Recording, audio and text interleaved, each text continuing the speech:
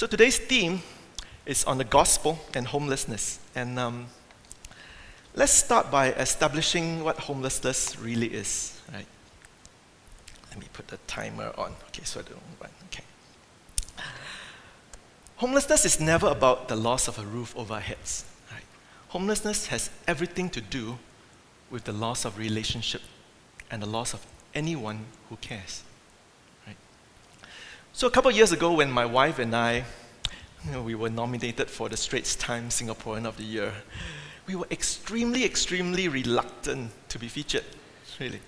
You feel so paiseh and lao kui, for being praised as heroes in the community, when deep down you know, right, there's nothing heroic about it. Right? You feel like an imposter. We are wrestling in our minds. Can you forward the slides a little bit? Yeah. What's the big deal, really?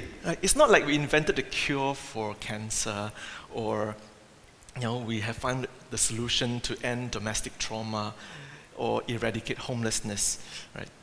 In fact, what we did was to surface and bring to attention even more problems with the homelessness in the city, right? What we're doing is simply sharing and making available whatever we have, and which is not a lot, our home, right? And why are we being held as role models for simply doing what everybody could do? And people are saying, or telling us, wow, you're so radical. We're like, huh? But doesn't every one of us have a moral compass given by the Spirit of God that tell us what is right? And if being radical is to respond to doing what is right, then everybody should be radical, right? Shouldn't we? Right?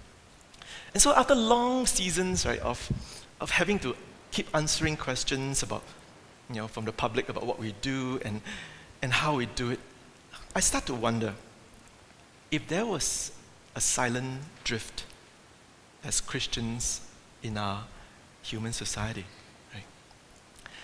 So there's a Latin word, imago Dei, right? The image of God, or made in the image of God. And if God created men and women as His image bearers, then being human through extending humaneness is simply displaying God's glory and reflecting His character. Right? And being human and extending humaneness is simply what we are all designed to do. Right? Have we really drifted that far that we're now giving out awards to people for simply doing what we're created and designed to do? It's like, in going to a school and giving awards to students for studying. Like, you're a student, you're supposed to study. Right? But have we drifted so far that we need to give special attention to what should be normal? Right? When we read Genesis, the book of beginnings, we see how God, the ultimate creator, designed and created all things. We saw how God fashioned every living thing after its own kind. Right? The plants, the animals, the insect, and every living thing was like categorized and patterned after its own kind. Right? Then, in the midst of creation, God suddenly took pattern, right? And decided to make man not after their own pattern, but out of God's own pattern. It is like God created everything as like, those are good. And then He flexed His own muscles. This one very good. And what separates men and women from every other living thing? As image bearers of God, we are the only ones who reflect the character and highly personal and relational nature of God. No other created beings, not even man's best friend, right, like a dog or a cat, are designed to express kindness, mercy, compassion, patience, long-suffering, forgiveness, and so on. And these are the stuff that distinguish us as human made in God's image. Right? So by show of hands, I wonder if anyone will say today, you do not have the gift of kindness, and therefore you are excused for being unkind. Or God has forgotten to give you the gift of compassion, and therefore you're excused for being uncaring. Anyone?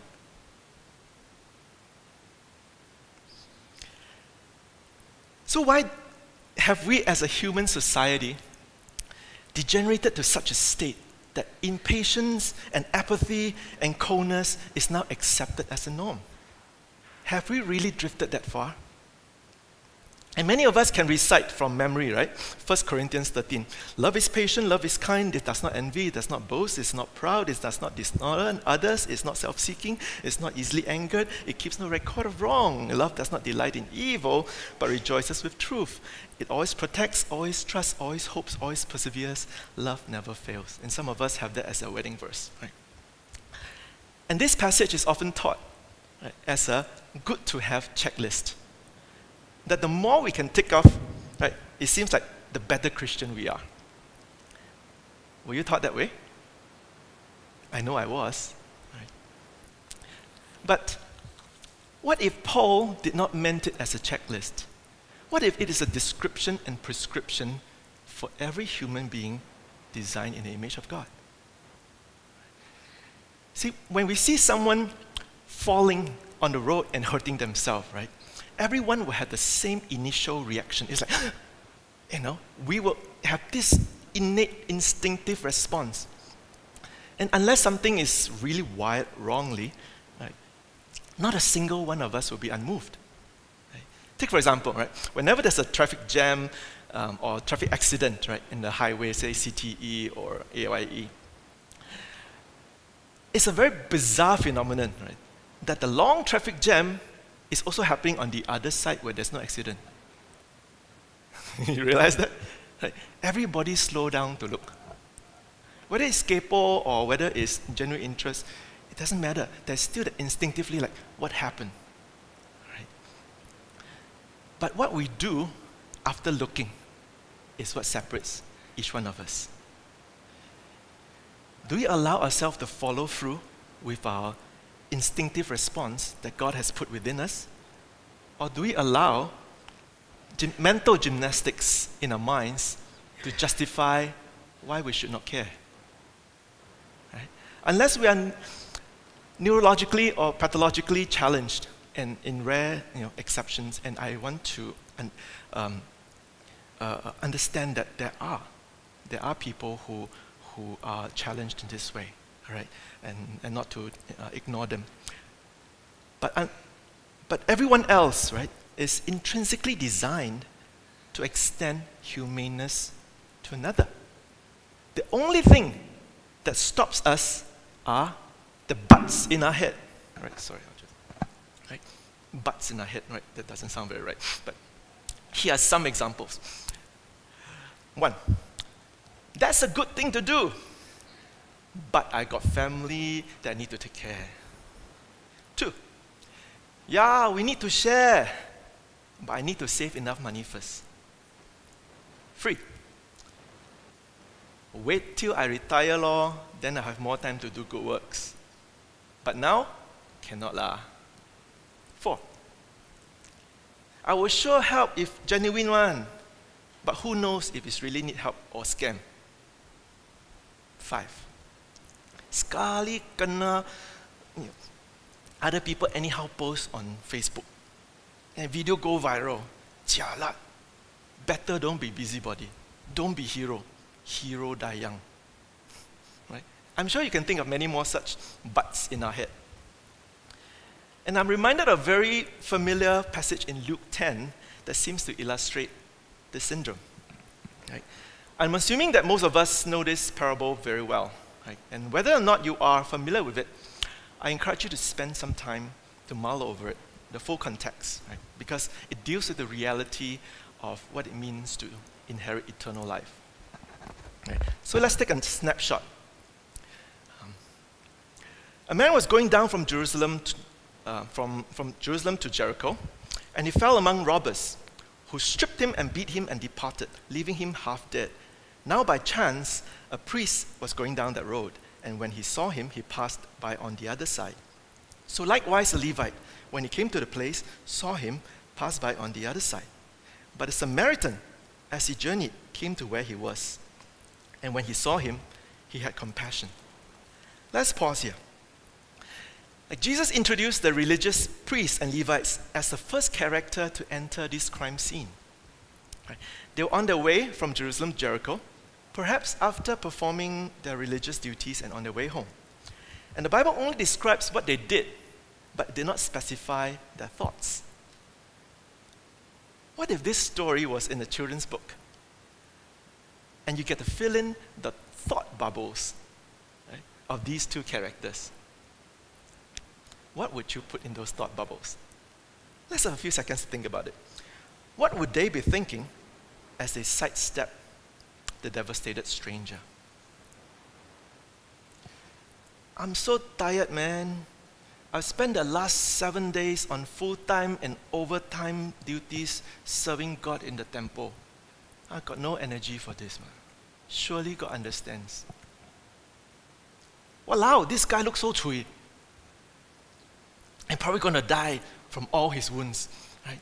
I cannot afford, right, to contaminate myself and compromise my priestly purity. I must be responsible and have the right priorities. Let someone else handle this mess. And all are valid reasons. Now let us come to the Samaritan and fill in his thought bubble. What could be in his mind as he tended to the fallen stranger? What do you think?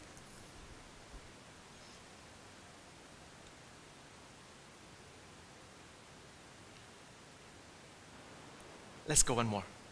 What would be in your mind if you come across this fallen stranger? What would be in your thought bubble? So let's return to our earlier passage at 1 Corinthians 13 about love. Okay. What if the real reason that we try to read it as an optional list is maybe because there is a deep part of us that is simply unwilling to love? Now, I want to make the distinction between willingness and ability, right? We cannot hold someone to do what they have no ability to do. God will not do that. But whether we have the ability or not, right, we must not be unwilling to do what is right. Yes, there will be many occasions where we're simply not able to, and that is definitely okay. Right? It's not that we always have to. There are times that we cannot, and it's fine. But we must never say we cannot when the real reason is we will not.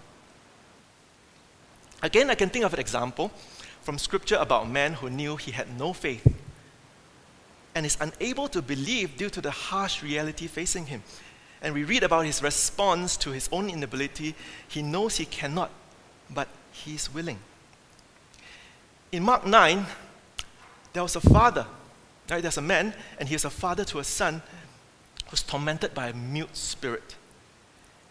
And this spirit would torment his son so severely and hurting him and cutting him, throwing him to the fires, throwing him to the rocks. And then when he came to Jesus, right, Jesus said this to him: if you can believe, all things are possible to those who believe. To most of us, it's like, well, okay, that's a good word. But can you imagine if you have this father? That statement would sound so cruel. What do you mean, if I can believe? This is my son, right? That suffers. I see him suffering every day. I see him tormented every day. I see him being hurt, and all I could do is just hold him and hug him and say, please, please, please, don't get hurt anymore. Don't get hurt. Don't get hurt. And you still see him being ravished. And because of this mute spirit, the son can't even tell him what's going on. Can you imagine what this father is feeling? And he brought him to the disciples.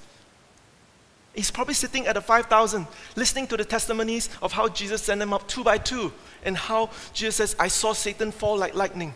And they're testifying that how they were healing the sick, casting out demons. And when he brought them to the disciples, they couldn't do anything. And this is the father hearing this. Right? if you can believe. How to believe? Every day is so hard. How to believe? But in 9:23, it says, immediately the father of the child cried out after hearing Jesus say that and said with tears in his mind, he says, Lord, I believe. Help my unbelief. Like, God, I want to believe, but I cannot. Help me. I want to. You know, the desperation. And the great deliverance happened that day. Not so much of what happened to the son, even though that's a great miracle. But the greater miracle was what happened to the father that day. And how when he cried out, God, help my unbelief, God responded to that. We are both makers and takers, right? Sometimes we tell ourselves that we can only take because we cannot make. Right? But we can make. And often, we make excuse. And most of our excuse is justified by our claims of we cannot. But God's response to us is always, if you're willing, I am willing and able. Embodying love is never convenient or easy. I could never think of any acts of kindness that doesn't require any form of inconvenience, right? Like, I can't imagine what would happen to me if I told my wife, right? Our wedding anniversary is 3 days later, 7 July. Can you imagine? In the morning, I go up to her, wake her up, and says, "Dear, I want you to know I love you because it's so convenient. And all these years, I don't need to do anything. And I'll be eating frozen food for the rest of my life." Every act of love is an act of sacrifice. The words easy and the word love does not go well together. And if it does go well together, it's not a good thing. But if it is worth it, every one of us is capable of great love. That's the only condition. Is it worth it? If it's worth it, I don't care who you are, where you're from, what you did, as long as... Well, I'm not supposed to sing, right? And this is the question for us to ponder over. Who is worth our time, our patience, our mercy, our compassion? If we deem someone is worth the sacrifice, we will always do it. And here's where we need to stretch our value system. If it is about someone we value highly, no sacrifice is too trivial. When you fall in love, especially the first time, there's nothing you would not do to see her smile, right? When I see your face... Okay, I cannot sing. Right, you won't sleep, right? Just to talk on the phone till morning, or text now, right? And the last hour before sunrise is just repeating this. You hang up first. No lah, you hang up. No lah, you hang up first. No, I'm going to be the last one. And then you wake up at ridiculous hours, right? Before dawn, just to go to McDonald's to buy breakfast and hand them outside the door. Just to see her giggle over how sweet and how silly you are. Right? Too much disclosure. When you're in love, there's nothing that would not be worth it. You get a tattoo and pierce your nose if you have to. Right? You know what that feels like, right? Many of our lives will be transformed if we were to start devoting ourselves to those close to us. Our families, friends, colleagues. It may be hard, but won't society look so much better, right, if we all start doing that? So let's conclude that all of us can and should love those who deserve it. So let's make no more excuse. Amen? And we can end here on a feel-good note. But I would have been unfaithful to what the gospel demands of us. The gospel challenges us to go deeper. Who deserves it? Who doesn't deserve it? And what about us? Are we worth it? Do we deserve to be loved by the most holy God? For Him to destroy and break the most perfect union with His most beloved Son? Do we deserve the most perfect and obedient Son to give Himself to be torn apart from His Father? To pay the most fatal sentencing just so that ungrateful bastards like us, I'm sorry for the word, can be legally adopted into His family? To call us His brothers, and for us to call His Father our Father? Why would God do that? Is there any one of us who can unashamedly say today, God, I'm fully worthy of your love. Love me. Yet He gave, and He gave, and He gave, while we take, and we take, and we take, and 70 times, 7 times we take, and we go our own way. You see, there's one thing God cannot do. God can never not be good. God doesn't try to be good or try to be loving. God is good. God is love. And you know what? That is the image we're designed to carry as His image bearers. The glory of God is majestically displayed when we simply be human. No, I'm not talking about being humanistic, right? That is man-centered glory. I'm referring to simply exemplifying what we're innately designed to do, which is to demonstrate a God-shaped humaneness. When anyone displays kindness, unless you have the most hardened of hearts, it always leads to rejoicing and marveling. And this is not exclusively a Christian thing. Every image bearer on earth, when we display sincere and radical humaneness, it always leads to thankfulness over something bigger, much bigger than ourselves. But there's a problem. We've drifted so far away that we now consider apathy and nonchalance a norm. And goodness and kindness is now an exception. And that is the irrevocable result of sin. Sin makes us less human and therefore less humane. Sin gives us strong validations and reasons to say no to what is right and say yes to what is not right. And I believe we can all attest from our past and present even, that the more sinful we are, the less humane we become in how we treat others. Whether it's lust, addiction, greed, covetousness, we satisfy our sinful nature by dehumanizing, objectifying, and exploiting another. And this applies to everyone, regardless of whether we are someone who doesn't know Christ or a Christian of 40 years. When sin is at work, the very thing we know we must do, we end up refusing. And the very thing we know we must not do, we become complicit. Woe is me! Then how? Right? And if you're a follower and disciple of Christ, we have something other image bearers do not have. We have freedom from the power and snare of sin. Right? We all know that, right? Most of us know that. Through Christ, we are now no longer slave and subject to sin. Because of Christ, we can now say yes to the very thing we know is right, and we no longer have to suffer guilt and condemnation from the accuser, from being powerless to do what is right. In Christ, sin is dealt with. Our sinfulness to become less human and therefore less humane is no longer a deterrent. Now it's fully in our grasp to say, Lord, I want to believe, help my unbelief. Lord, I cannot, but God, I'm willing.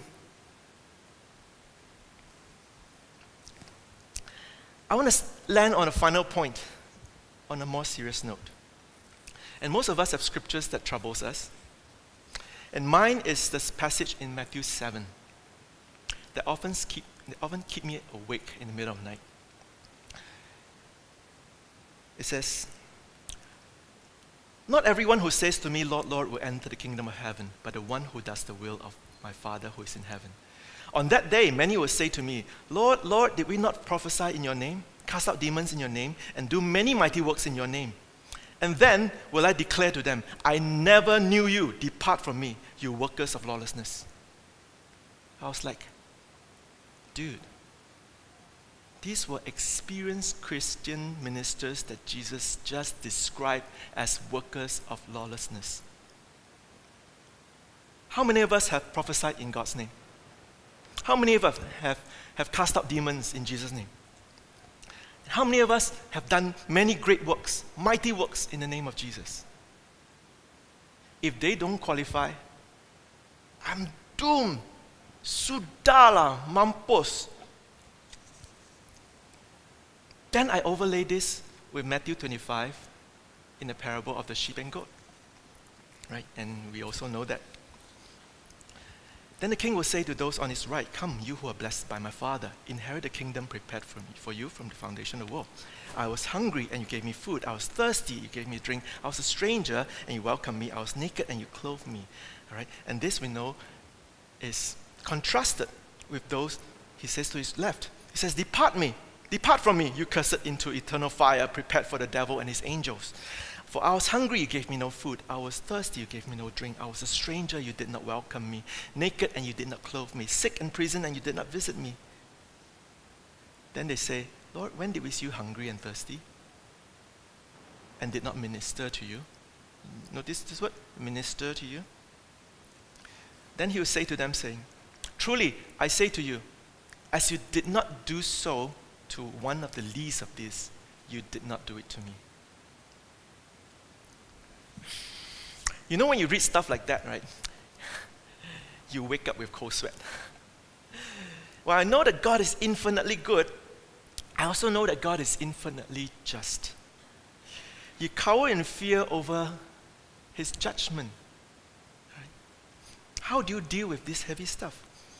If my year-end appraisal or my life-end appraisal report does not even include any performance of miracles in the name of Jesus, what hope in hell do I have when even those miracle workers are condemned for not being good enough?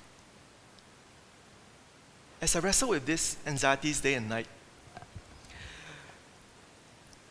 I start to see something I never quite saw before. You know what? Jesus said nothing about condemning the workers, the working of miracles. So the presence or the absence of miracle performance is not in question. Right? It's not whether you do or you don't. What was in full question, however, is whether or not they have done the non-miracles, the simple mundane, the boring unnoticeables, the dropping of the 2 copper coins that nobody bothers about. But Jesus looks at. As we talked about earlier, God will not hold us to what we cannot do. Not all of us will ever perform works or miracles in our life. Right? Not all of us will ever cast out a demon or heal the sick, even if we try our best. Right? Some of us, right, will try praying for the sick and they die. We try to cast out demons, they become more depressed. Right? Not all of us will be able to do that. But a righteous judge will never hold us to what we have no abilities to do. But he will definitely hold us to what we have every ability to do. Let's look at what Jesus was pointing out that the goats failed to do. Give no food, gave no drink, gave no welcome, gave no clothes, gave no comfort, gave no acknowledgement. And these are the list of things that every single one of us have every ability to do. The difference being, would we follow through with our innate design to extend humaneness to love our neighbor? Or do we give excuse and justify with our advanced diploma of Christian ministries? There's absolutely no problem with doing the extraordinary works of miracles. But the big problem comes when we do those at the expense of forsaking and ignoring the simple acts of kindness and humaneness. As far as I know, God is always interested in our faithfulness in the little, never the great. God is not a CEO who rewards our high performances. He does not say, well done, good and high KPI servant. or top performing round table servant. God's affirmation is always about the faithful servant. When the Son of Man comes again, will he find faithful men? Faithful in what? Faithful in the little. Even if we've somehow progressed to seem like doing anything great, greatness in God's kingdom is always defined by our faithfulness in the least. Perhaps the reality we don't see is this. When we neglect our humaneness as human image bearers, we're denying God His glory and replacing it with a grotesque image of our own. God in all His majesty will never give His glory to another. If we try to replace it with our own, God will oppose us. Not all who calls Jesus Lord, Lord will inherit the kingdom, but those who does the will of our Father. And we could discuss and talk for weeks about the will of our Father, and we ought to, but it all will be castles in sand if we don't start doing the more simple things. And what are some prescriptive mandates? Love God and love our neighbor as ourselves, care for the vulnerable orphans, the disempowered widows, disadvantaged foreigners, clothe the naked, feed the hungry, bring home the homeless. And at this point, it's very tempting, right, for me to compile a list of biblical prescriptive, but I must resist. Because to do so will be, again, be led by a checklist of whether we're naughty and nice. So instead, right, instead of being led by a checklist, let's focus on the essence rather than the form. If we embrace the essence, we will always find the forms to express it. So let me quote to you the words of a legendary wise sage. Do or do not, there is no try. See, God desires for us to offer what we have, not we do not. So if you've been forgiven by God, you can forgive. You have received mercy from God, you can extend mercy. If you experience kindness and gentleness from God, you can reciprocate kindness and gentleness. If you have been adopted by God, you can adopt others. If God has prepared a home for you, you can prepare a home for others. In 1 John 4:7, it says, Beloved, let us love one another, for love is from God, and whoever loves has been born of God and knows God. Anyone who does not love does not know God, because God is love. We may never truly love another if we've never known what it means to be loved by God. We may never truly forgive our enemies if we've never known what it means to be forgiven as God's enemy. And perhaps there are some of us today who feel battered with guilt and condemnation over our ability to love or forgive. We keep hearing them, saying in our minds, we must love, we must forgive, we must love, but we just cannot.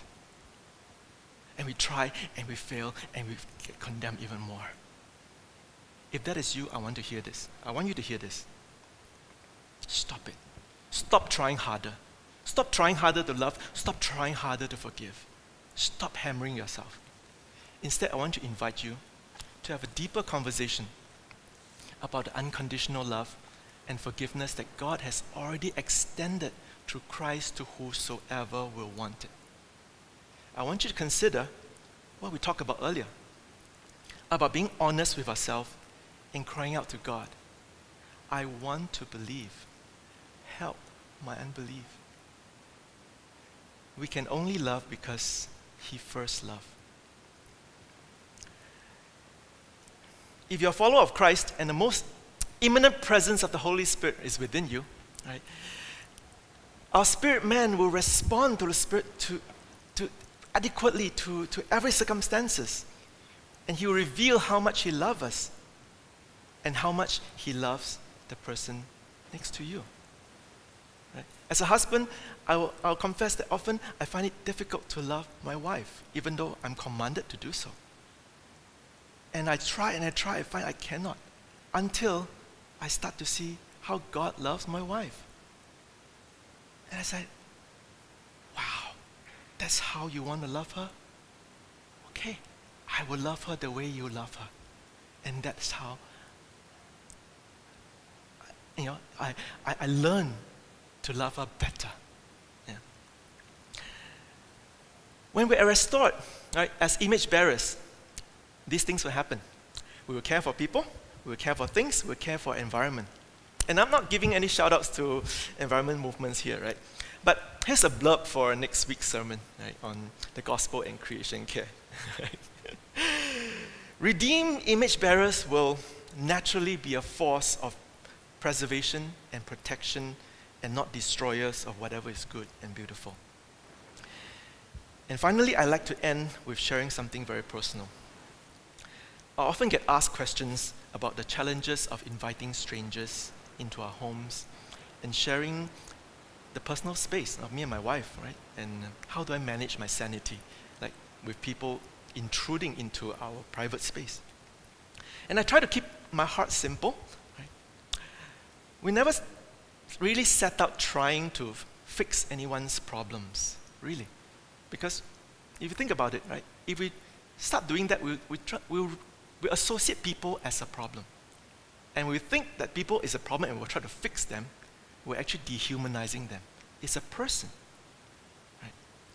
And so, we recognize that there's only one good Samaritan and we're not qualified to audition for the role that only Jesus can fill. Right?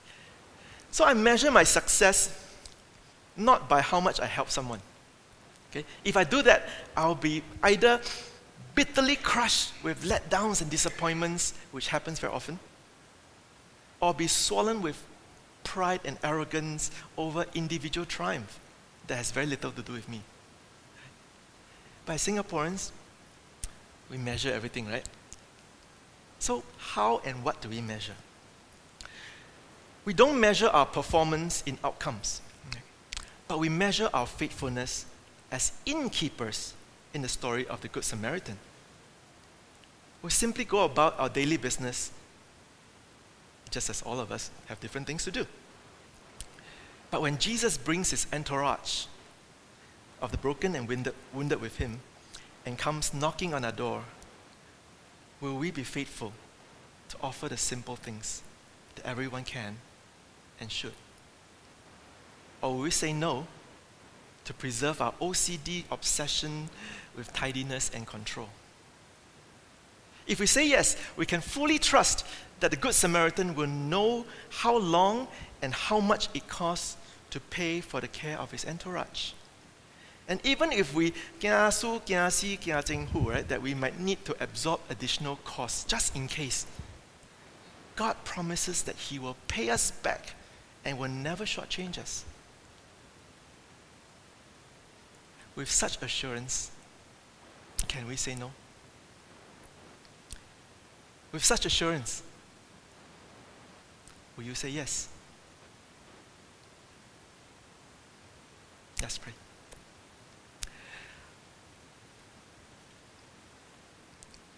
Father, I pray that we have been faithful in holding your word